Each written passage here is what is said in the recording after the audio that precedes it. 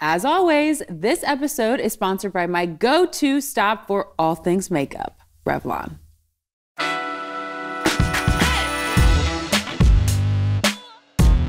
Hey everybody, I'm Ashley Graham, and this is Pretty Big Deal, where confidence is key. Every episode, I get to pick the brains of brilliant, inspiring, honest, new and old friends who are a pretty big deal.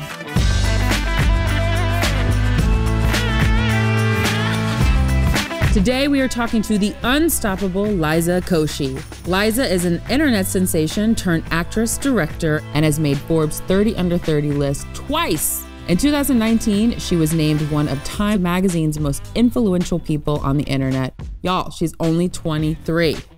How are you?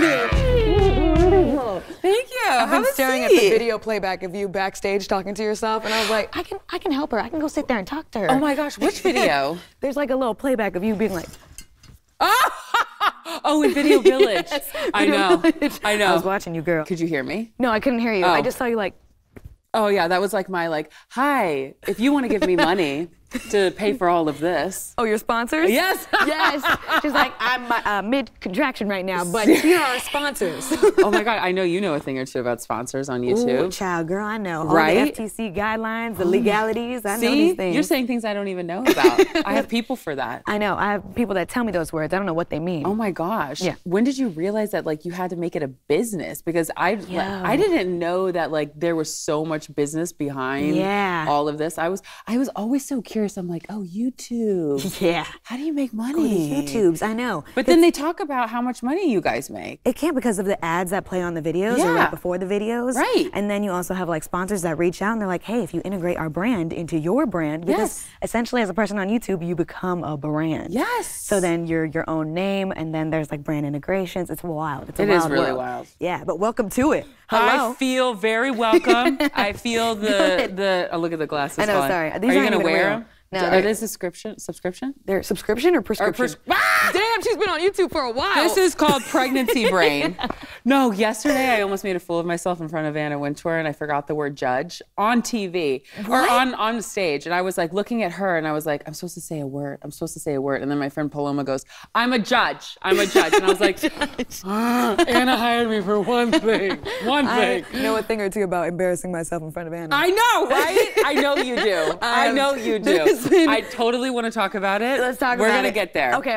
We'll build up. Okay, but first, off the cuff, random question. Tell me anything. Ask me. If you could change your Wikipedia, what would it say? Well, I'm the one who wrote it, so I would change for real? No, I'm just kidding. No. I was like, how do you get that? Because I heard that if you want to change a fact, you have to have 3 articles. Oh. No, you have to have 3 articles saying the same exact fact about you, and then you have to submit it in order to change your Wikipedia. I don't know if that's real. What? That's just what I heard. Okay, I will write 3 articles then and then submit for the change. Wait, so what would you change about your Wikipedia? I actually haven't read my Wikipedia. Really? I'm really good at not reading things about me that I haven't written myself. So girl, don't look at the comments because they will tell you things about yourself you ain't know. Wait, so you don't read comments? I try not to read comments. On YouTube, Instagram, social, Twitter? Most things. Instagram I find to be a very positive place. YouTube is it's constructive, and Twitter is opinionated. Yes. Yeah. Oh, that's a good way to put it. Yeah. So I just look at that and I'm like, okay, I know places to go where I need a little bit of my soul fed from people who appreciate my work. And then I'm like, okay, cool.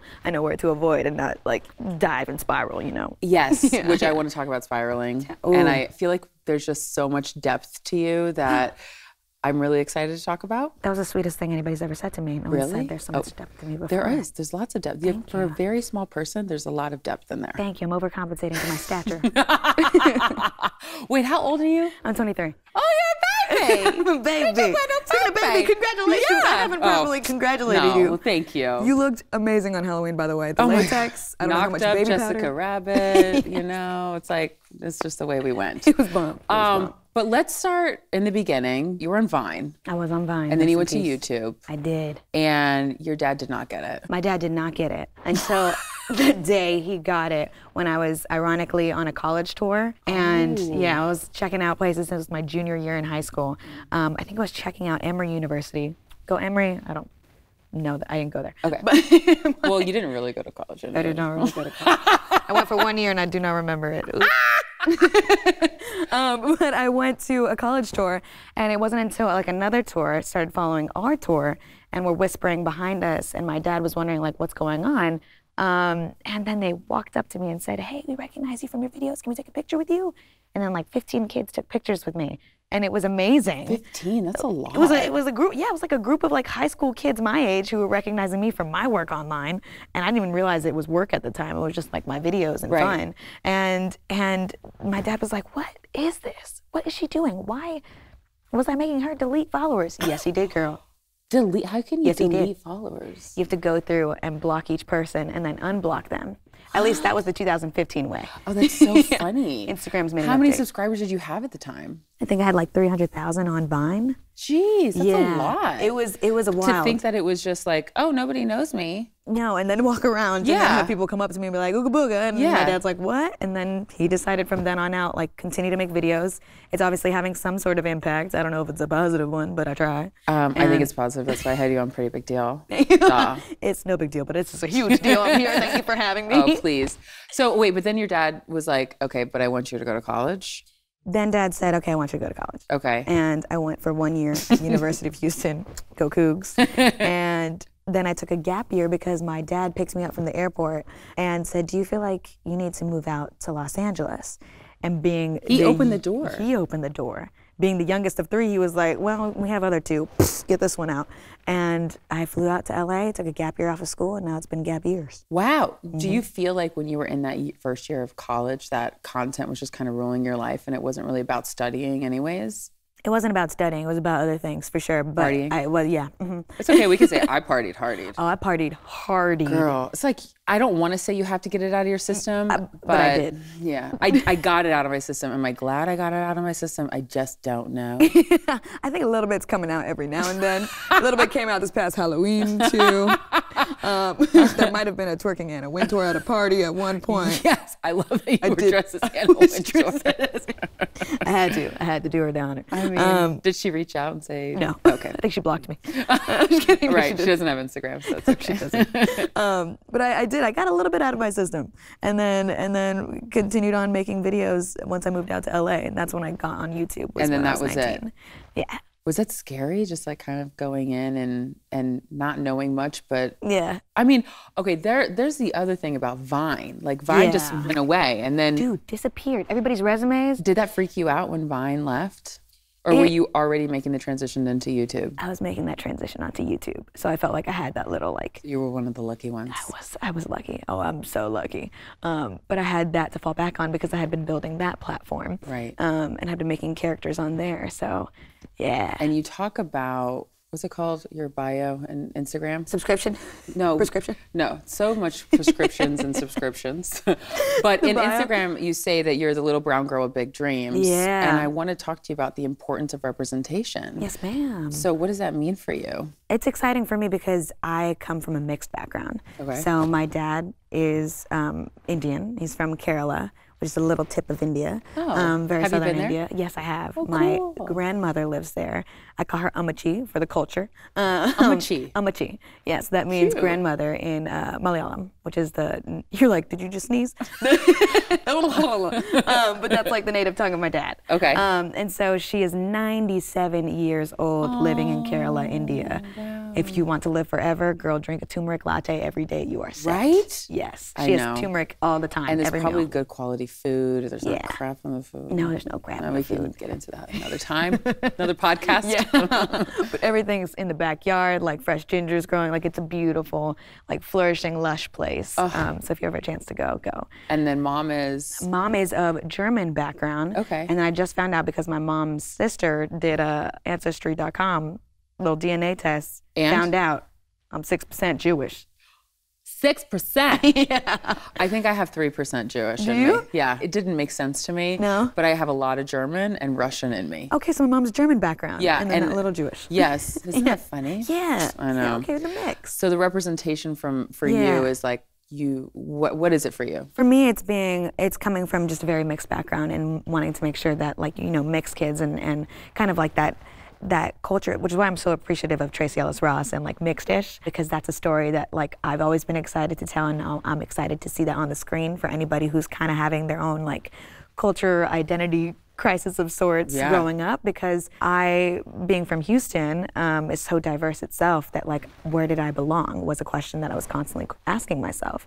And I think we all do still, even into adulthood. But as a kid in middle school, in high school, I was really trying to figure out, do I hang out with Indian kids? Or no, I wasn't Indian enough. Do I hang out with the white kids? No, I'm not white enough. No, I'm brown and this and that. How did your mom and dad raise you? I think more so Indian, actually, because I had Indian relatives in Texas, whereas I had like 17 Indian relatives in Texas, whereas my mom had 2 in Virginia. So that was the bigger influence for you. Yeah. So I claim myself to be brown because I am. Yes. And then a lot of people just think I'm kind of anything. I get Puerto Rican a lot. I didn't know. You didn't know? I had no idea. Surprise. Yeah. Yeah, so I'm brown because of the Indian, but a lot of people think I'm Puerto Rican or same girl. Hispanic, and then I speak Spanish because of Texas. It's wild. Same girl. It's wild. What's your ethnic background? White. She's white.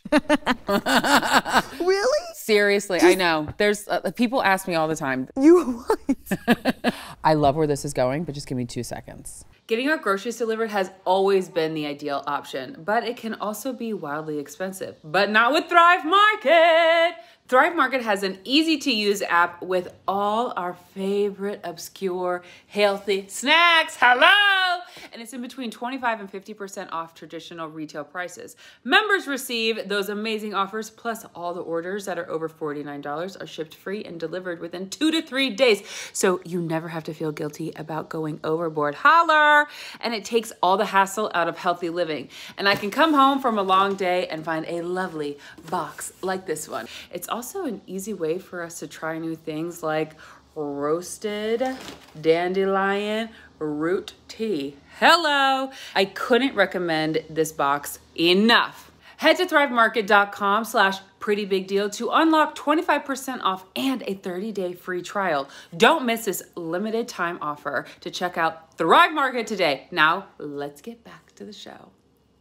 Okay, so let's talk about all the characters that you've created, because it's like you created these characters, and I think you've said that you needed them. I did. They were figures in your life that you felt like there was parts of you that were missing, and you were maybe yearning for, and you said, you know what, I'm going to create characters. Can you tell me about that? I did. Where did that come from? I know. It was all like laying in my subconscious dormant, and I did not know what I was doing until I went to a beautiful place called therapy. Hello. Hello, need it. And figured out what I was doing. And I was kind of like compartmentalizing in these different characters for myself and figuring out like, okay, I wanted and craved the confidence, which is what I wanted to go out into everyday life with, just the utmost confident persona. And I created that persona, and his name was Jet, and he had a bowl cut, and he was great at every damn sport. I've seen Jet but before. He was awful.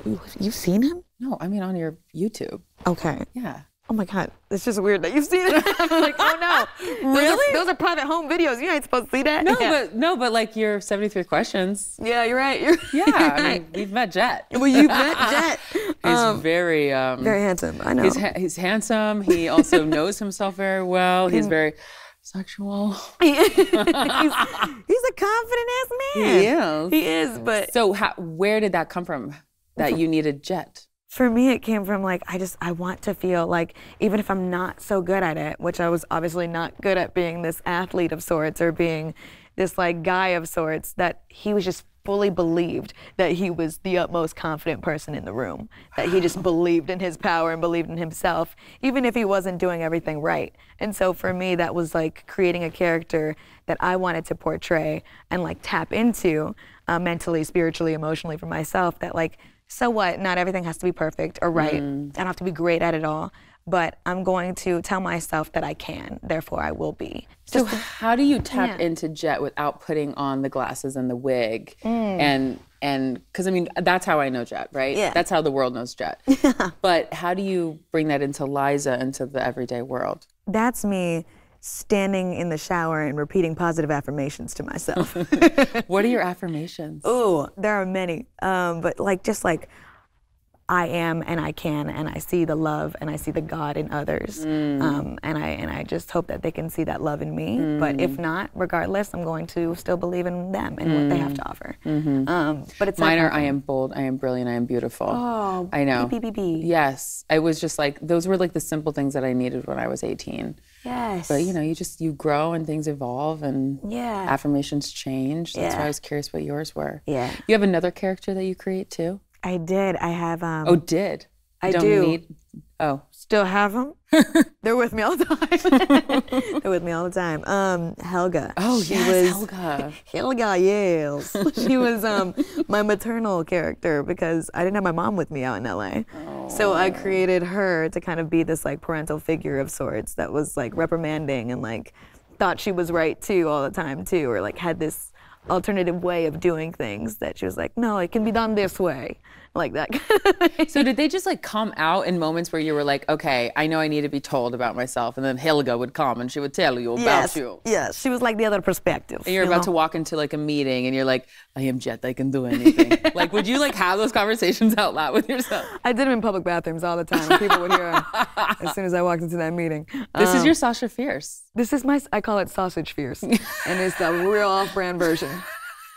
I always love that Beyonce told us about Sasha Fierce because we don't know a ton about her, but just to know that. Yeah, that we all have, right. That we all have this different way of like coping and tapping into our powers. So did you created Jet and Helga and you also brought them to YouTube. I did. But through just bringing those characters, you were also creating so much on YouTube. Yeah. And you were the fastest growing YouTuber ever. What? At that time, I think. I don't think I am anymore. I don't know. The social media has just like changed. Like, the like virality of everything has changed. But what did that feel like in the moment? How it is right now, like hard to put into words. Were you like, kind of like, what it why felt me? Like. Yeah. Who am I? Girl, imposter syndrome was real. Like it felt like, why is this happening to me? And then to also see like outside comments saying, why is this happening to her? But it was mostly like love and positivity that I was surrounded by. But it was like, whoa, hold on, what did I do? Wait, why y'all tripping? Because it was 10 million followers. Yeah. You had posted every Wednesday for 5 years. That sounds... 3 years. Don't age me, girl. Was it 3 years? 3 years. Well, 2.5. I know you're young, girl. Jeez Louise.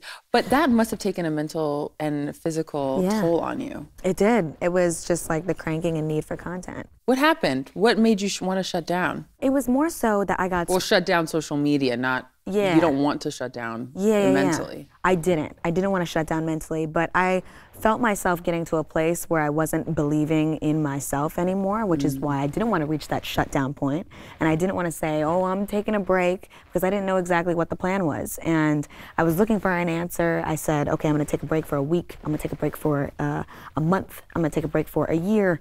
And it became like a year and a half or so. And I kept trying to look for an answer as to what I'm meant to do, what am I supposed to do. I love making videos, but now I'm making, bigger productions with Liza on Demand, with, the different shows and movies that I've been a part of and hosting. And I was trying to figure out what's my purpose? Like, what am I supposed to do here? And I still don't have an answer. But it's becoming comfortable with being uncomfortable that I've found a lot of like peace in. But it was confusing. And I know I might have let down my audience in the sense that like you promised this content every week and now where it at now? Did you have FOMO walking into like not being able to provide content, or was it anxiety ridden? It got there a little bit, but I still kept creating content in different ways. Okay. So it was more so for me, like, I can't do this in my living room by myself anymore because I got spoiled with having other productions and having other people and having other creatives. It wasn't like you shut down. No, did not shut down. Okay. So went into like a writer's room and started bouncing around ideas and got so excited to work with other people. I was like, other people think like this too? Ah, shit. And so got so thrilled to work with other people that's what I fell into, is creating a show on YouTube, a 22-minute long, 10-episode show that's now in its second season. That's incredibly successful. Thank you. And in its second season, the first episode that came out, it was the most viewed YouTube premium show What ever. did the headline say? No, it was. No, it one of the was. most I know viewed. it was. I don't have to read my cards to know that. Brush them off. It was the most That's viewed, apparently. amazing success right Yeah, there. thank you. So it makes me happy that like, hey, that little break from that other content allowed Right. me to make this content that other people enjoy too, which is So exciting. Liza on Demand, you wrote it? I helped write it. Okay. Well, I helped conceptualize it more so. Those are from the brilliant minds of Deborah Kaplan and Harriet Elfont. Okay. Do you remember Can't Hardly Wait or Yes, Josie and the Pussycats? yes. That's them. That's my parents. Cool. Yeah. So they Cool. helped write and conceptualize. And you're the directing? world. I did. I directed this season. You directed all season 2? No, not all. Oh. Woo. Ooh, her eyes got big. I know. Her eyes got big. Don't put words in her mouth. One episode. How did it go? It was amazing. It was a Yeah? rom-com episode, so I had to direct my own kiss. Huh? Wait, Yeah. did you direct yourself naked? You didn't do that one. I did not do that Okay, one. got it. Okay, the I was like, kiss. thank, The kiss. Thank God. I mean, I because wouldn't that know was what to kind do. of aggressive. It The naked was. all over LA. I was straight up barefoot in downtown. I ain't catch nothing. I'm good. Yeah. I mean, barefoot's one. People think it's gross, but Nah. I'm from the country, girl. We barefoot all the time. Texas streets. Come on. So what was it like directing yourself? It was wild because you have to like give a performance while also watching somebody else give theirs, and so you're trying to do your best to like be your best, but also trying to make sure that they're doing everything you want them to, so the story goes well. It was hard. It is a hard thing to do. I want to continue directing, but other things that I'm not in. Got and it. that I have clothes on. Because now you're in the Directors Guild. I am. Me and That's- Shonda Rhimes in the same club. Wow. What does that mean to you? That means thank you to everybody before me who helped me get in and pave that path so that I could literally just walk up in the club and cheers them. Because there's a lot of, like Deborah Kaplan herself fought to basically be heard and have her story told as a woman and have female-driven stories be told in Hollywood. And we were So- talking about females being a part of behind the scenes before Yeah. we started rolling, and it's important. Yeah, and we had like a woman behind the camera on Liza on Demand and made it all the more comfortable to be naked on camera. Exactly. Yeah, Exactly. Yeah. So you and I have something in common. We've both been to the Met. Yes, we had. That's where we met. At I the Met. know. Yeah. Your first year, you were hosting the red carpet. Yeah. And then I saw you the second year, and it was like, Yes. oh, fam, what's up? That's why I was so happy the next year. People were like, oh, I know you. Yeah, well, because honestly, Liza, you make everybody feel so comfortable. And you have this like, I don't know, you're best friend vibes. Thanks. That's it. Hey. That's as simple as I can make it feel. So we're going out for drinks after Yeah, this? Okay. yeah. How did that come about? Was it from your spoof of 73 Questions? It was from my spoof of 73 Questions. Oh my gosh! That spoof led to the actual 73 Questions that I did. Which was really good. They lit you so well. They lit me well, girl. Wow. Y'all Did doing they- me justice here, too. I'm just No, saying. don't worry. Do you see these lights? Got that golden underglow. Yeah. Also, we're going to talk about your skin. Oh, thank you.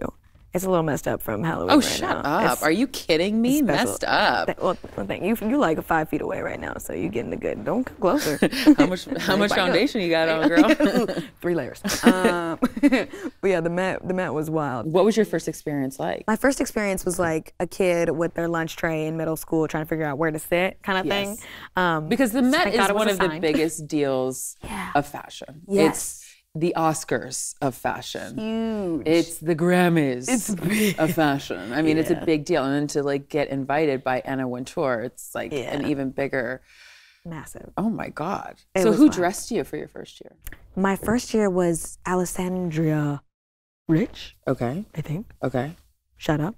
And then my second year was Balmain. Oh, Olivier. oh, cool. Yeah. Wait, which one was like your arm stuff? That was this past year. Okay, got it. 2019. Balmain. Yeah. I was like it felt like I was one of those like saloon doors and I was like letting people in. But How did you go to the bathroom? It looked amazing, by the way. Oh, thank you. Yeah. I loved this last Met. Did you? Oh my God. It was so Dapper fun. Dan. I know. It was Killed it on you. I know. It was amazing. But how do you prep for something like that? That was the very first year. I had no idea how to prep. I just studied everybody. I went and looked at their Twitters. What was the last thing they said? Like really pick up on some kind of information when they come up here. But it's mainly just like welcoming them in and asking them how they're excited to be here because it's huge. But I had a binder and I had my go-to Vogue girl who stood next to me and like helped me out with some of the designers and making sure I knew who Oh was yeah. who. No, there's always someone there just like whispering in your ear. Yeah. Like Anne Hathaway in what's that movie Devil called? Wears Devil's Prada. Wears Prada. Yeah. So I had my little Anne next to me. But yeah, it's just a lot of people. It is. Are you gonna go this year, you think? This coming year? I'm looking direct down the camera and I'm asking Anna right now because I know she watches your podcast. I just love that Anna adores you, though. If she does, I'm so happy. Oh, no. You're Vogue approved, Anna approved. You've been to the Met twice now.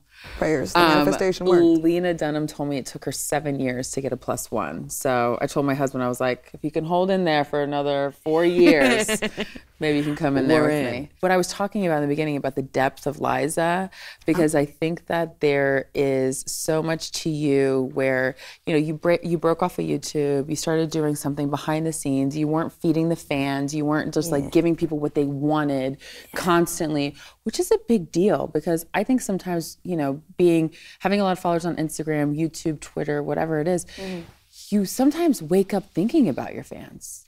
You sometimes wake up thinking about the content, and it can make you anxious. It can make you spiral. Yep. And I want to know, like, what effect did it truly have on you and your psyche every morning? For me, it was more so fulfilling an expectation of what people had of me.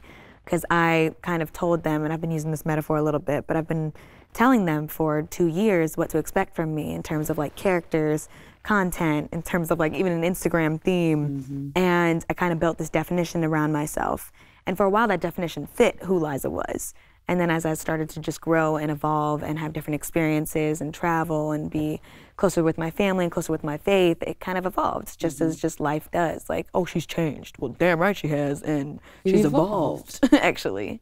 Yeah, and you're so 23, you're supposed to be. Yeah, yeah, in a constant state. I think we're all in a constant state of like evolution for ourselves, hopefully. And that for me was rewriting that definition and what to expect from me. And now I've relieved myself of that like pressure of sorts, feeling like, oh, I have to be this or I have to say that in order to be me, because that's not a way to live. What makes you feel centered in this crazy mess of social media and having to perform and give content? Sitting on a beige couch and speaking to someone with the most soothing voice of all podcasts. Girl, you even matched the color coding of the couch. I didn't know. I know, this is ridiculous, right? I'm blending in. I'm matching the rug, and I didn't even mean to. You want to lay down? I might. I'll blend right in. You won't see me. But you keep talking about your faith. Are you a Christian? I am. Yeah, Christian same. background. Same. Yeah? Yeah, I grew up Southern Baptist. Oh. I had to figure that whole thing out because then when I moved to New York, I was like, wait, why do I supposed to be a Christian? Because my mom and dad said I was. Yeah. And I went on my own discovery. I was like, okay, no, why do I want to go to church? Why do I believe in God? Who is he to me? Who am I to him? And it feels like there might have been some kind of same discovery that you went through as well. A little bit too. So I was raised Mennonite. Oh my God, my mom was raised Mennonite. No way. Yes. We are related. That's weird. No, we are. We might be. No, that's the weird. That is weird. German Mennonite. German Mennonite, yeah. Yeah, like no, but ankles. Mennonite is really, I mean, like my mom couldn't wear pants in front of my grandfather. Oh, wow. And like her skirts had to be below the knee and like there's buns. I don't know if you guys had to wear buns and bonnets and stuff. My grandmother did, but it was a little less strict in that sense, but it was my grandmother's mother that was like very strictly so Mennonite.